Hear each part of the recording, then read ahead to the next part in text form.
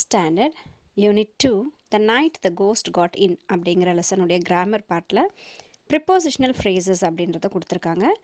பார்க்கலாம். நான் Mahalakshmi. Prepositional phrase. Prepositional phrases அப்படின்றது என்னென்னா, ஃபஸ்ட்டு ப்ரிப்போசிஷன்னா என்னென்னு பார்க்கலாம். இன், on, into, down, up, above அந்த மாதிரியான வேர்ட்ஸ். அதாவது ஒரு பொருள் எந்த பொசிஷனில் இருக்குதுன்னு சொல்கிறதுக்கு நம்ம யூஸ் பண்ணக்கூடிய வேர்ட்ஸ் தான் ப்ரிப்போசிஷன் சொல்கிறோம்.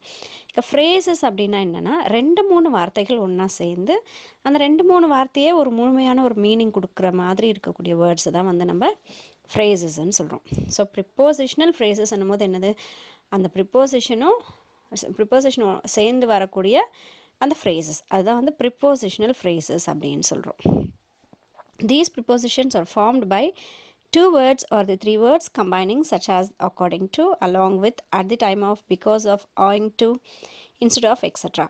ஸோ 2-3 வேர்ட்ஸ் ஒன்றா சேர்ந்து ப்ரிப்போசிஷன்ஸ் அதில் இருக்கும். கண்டிப்பாக அந்த மாதிரி உருவாகக்கூடிய ஃப்ரேசஸை ப்ரிப்போசிஷனல் ஃப்ரேசஸ்ன்னு சொல்லியிருக்கோம். இங்கே எக்ஸாம்பிள் கொடுத்துருக்காங்க.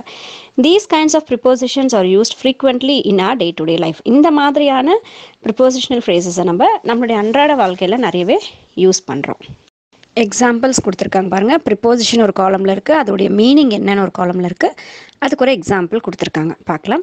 அக்கார்டிங் டு அப்படிங்கிற ப்ரிப்போசிஷனல் ஃப்ரேஸ்க்கு மீனிங் என்னென்னா, ஆஸ் ஸ்டேட்டட் பை, இதன்படி இது அப்படின்னு சொல்கிறோம்ல, இதனால் இது நடந்தது அப்படிங்கிறோம் இல்லையா, அதுதான்.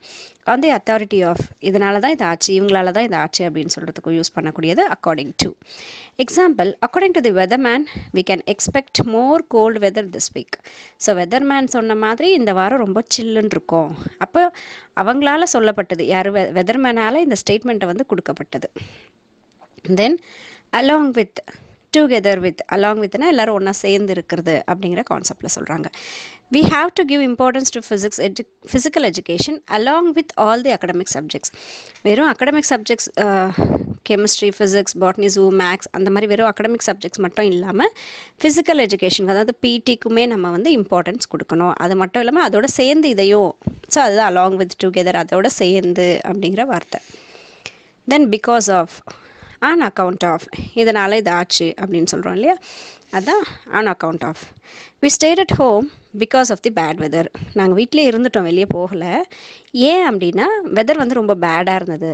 ஸோ அதான் பிகாஸ் ஆஃப், இதனால் இது நடந்தது அப்படின்றது.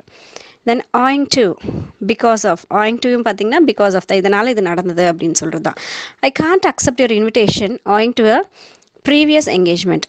ஸோ உங்களுடைய இன்விடேஷனை நீங்கள் யாராவது நம்மளை இங்கே வாங்கன்னு சொல்லி கூப்பிடுவாங்களா, தட் இஸ் இன்விடேஷன். ஸோ என்னால் வர முடியல, ஏன்னா அதுக்கு முன்னாடி அந்த டைமுக்கு ஏற்கனவே எனக்கு ஒரு என்கேஜ்மெண்ட் இருந்தது, ஏற்கனவே நான் வேறு ஒரு இடத்துக்கு போகிறதா கமிட்மெண்ட் இருந்தது, அதான் இங்கே என்கேஜ்மெண்ட் அப்படின்னு சொல்கிறது.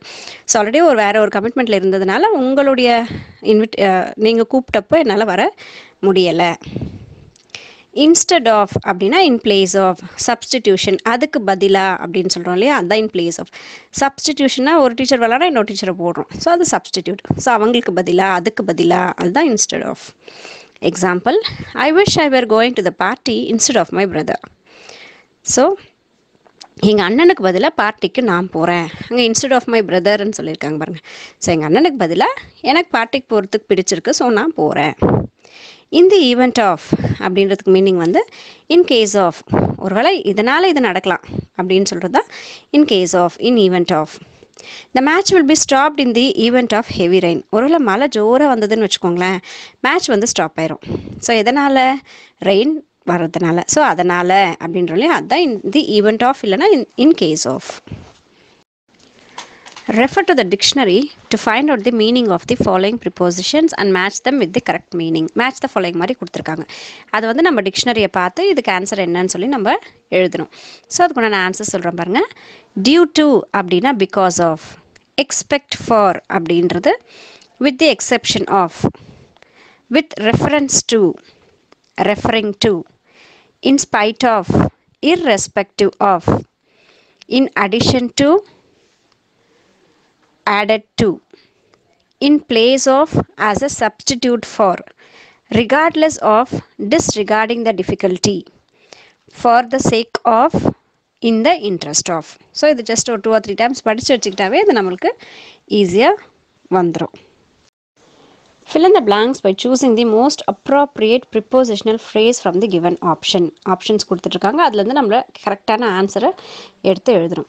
Everything falls to the ground because of earths gravitational pull. இங்கே ஏன் பிகாஸ் அப்படின்னா எல்லாமே பூமியில் வந்து விழுது, ஏன்னா அப்படின்னு சொல்கிறோம். அது பிகாஸ் ஆஃப், அது காரணத்தை நம்ம எடுத்து சொல்கிறதுனால. த trial was conducted dash the procedure of law. So லா படி ட்ரையல் வந்து நடந்தது. இன் அக்கார்டன்ஸ் வித், ஸோ எதன்படி அது நடந்தது அப்படின்னா லா படி அது நடந்தது. So in accordance with. There is a temple right dash my house. So நான் என்னோட வீட்டுக்கு முன்னாடி, in front of my house, என்னோட வீட்டுக்கு முன்னாடி கோவில் இருக்குது. As a dash of his hard work, he achieved the target. So அவன் ஹார்ட் ஒர்க் பண்ணதுனால அவனுடைய டார்கெட்டை வந்து அவன் அடைஞ்சான். ஸோ அது result of. Failure is often the negligence and consequence of negligence. So ஃபெயிலியர்ன்றது நம்ம அதை வந்து நெக்லெக்ட் பண்ணிக்கிட்டே போயிடணும், அது ஒன்றும் இல்லை அப்படிங்கிற விஷயமா நம்ம நினச்சிக்கணும். Children's R given toys dash sweets on children's day. டாய்ஸும் அதோட சேர்த்து ஸ்வீட்ஸும் இன் additional to. So children are given toys in addition to sweets on Children's Day. The parents must be informed dash any indisciplined conduct of their wards. So ஏதாவது தப்புகள் குழந்தைங்க பண்ணுறாங்க அப்படின்னும் போது பேரண்ட்ஸ்க்கு வந்து inform பண்ணணும். அப்போ இன் கேஸ் ஆஃப், ஒருவேளை அவங்க ஏதாவது தவறு செஞ்சா அதான் in case of. He didn't turn up dash his business schedule due to. அவங்களுடைய பிஸ்னஸ் ஷெட்யூல் ரொம்ப டைட்டாக இருக்கிறதுனால அவங்களால எங்கேயுமே மூவ் ஆக முடியலை. Global warming is dash the green house emission. So global warming எதனால் நடந்ததுன்னா க்ரீன் ஹவுஸ் கேஸ் வந்து வெளியிடுறதுனால தான் குளோபல் வார்மிங் நடக்குது. So and effect of dash several warnings he continue to swim in spite of. So நிறைய warnings கொடுத்தும் கூட அவங்க swim பண்ணுறதை கண்டினியூ பண்ணிக்கிட்டே இருந்தாங்க. So in spite of several warnings. Gur Padma Sambhava, a Buddhist saint who went to Bhutan from India, played an influential role in spreading Buddhism. பூட்டான்லேருந்து கர் பத்ம சம்பவா அப்படிங்கிற ஒரு செயின்ட்னா முனிவர் வந்து புத்திசம் சார்ந்த ஒரு முனிவர் வந்து பூட்டான்லேருந்து இந்தியாவுக்கு வந்தார். அவர் என்ன பண்ணார் அப்படின்னா புத்திசமை இந்தியாவில் பரப்பினார். And cemented traditional dies between people of the both Nations. அந்த ரெண்டு நாட்டு மக்களுக்கும் ஒரு பாலமாக வந்து ட்ரெடிஷ்னல் டைஸை வந்து அவர் அமைச்சு கொடுத்தாரு.